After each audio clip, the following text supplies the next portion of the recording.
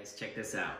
So this is the closet I'm building right now, and I thought, why not put a hidden compartment in it? Because I don't know if you know, but in between joists on second floors, there's always like space. There's always so much space. So I'll show you what I've done. Look in here. I've got a coat rack.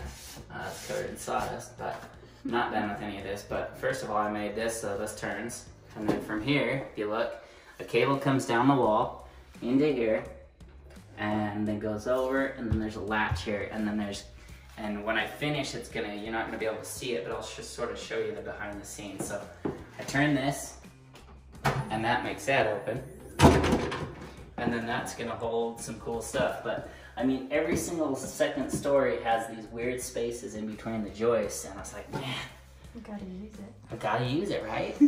Because secret compartments, I don't even know why, but anyways, so yeah, this, when it's all finished, I'll show you the finished video too, but I just thought I'd show behind the scenes. One thing that you have to do if you're gonna put one of these lift supports is you have to have the latch and then the hinges so that the latch and the lift support is in line with the latch and then supported by the hinges on both sides.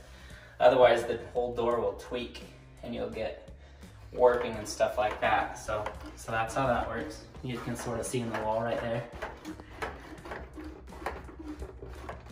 So, yeah. That's so cool. Sweet. So, yeah. That's a easy way to make a hidden compartment. And then when I put the laminate flooring, I'll match it up just right so that when it shuts, it's like super flush.